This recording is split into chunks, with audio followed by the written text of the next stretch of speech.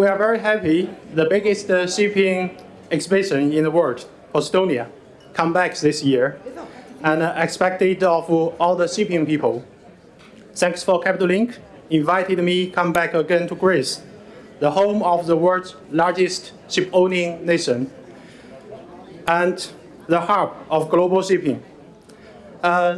Today, unfortunately, you are still not very easily traveling to China, unfortunately.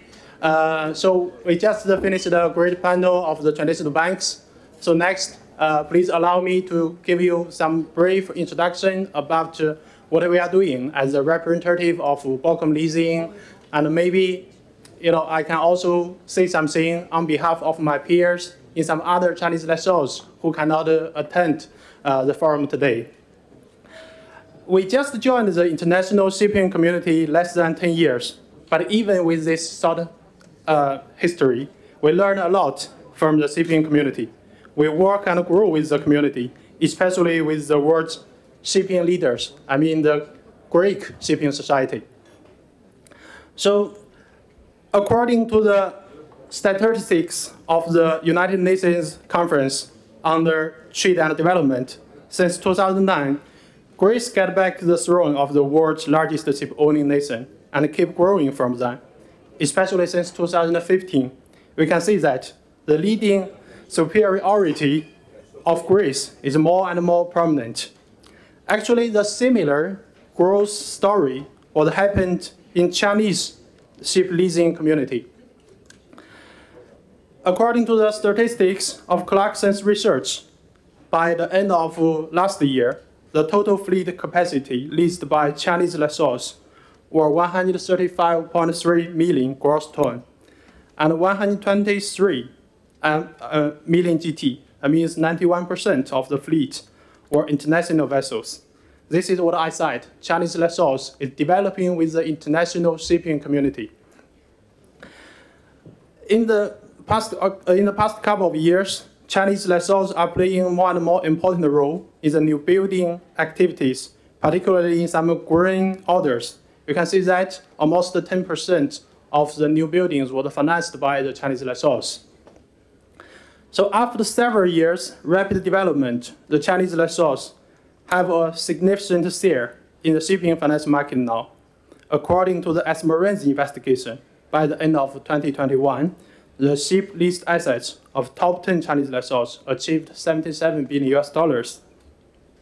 If we compare this exposure of the top 40 traditional ship finance banks, which is investigated by Petrofin, the average ship finance exposure of single institution in these two groups is similar, around $7 billion.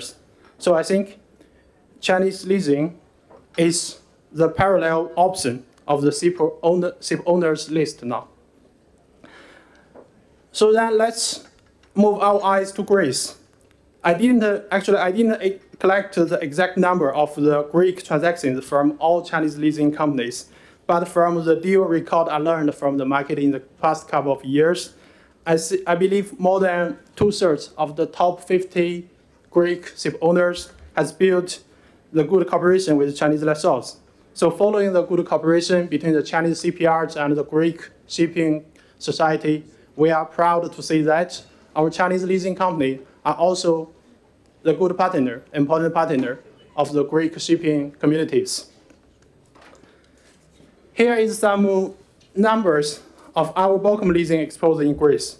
Greece is the biggest market for us by nation. We have 10 top partners here. The total exposure reached $2.23 billion by the end of last quarter. So leased 56 excellent vessels. The reason for the Chinese lessors could achieve fast growth, I think we should thank for the strategy of embracing the world market. Here is some numbers of the ship leasing portfolio of Qualcomm Leasing. By the end of last quarter, our assets portfolio reached $15 billion.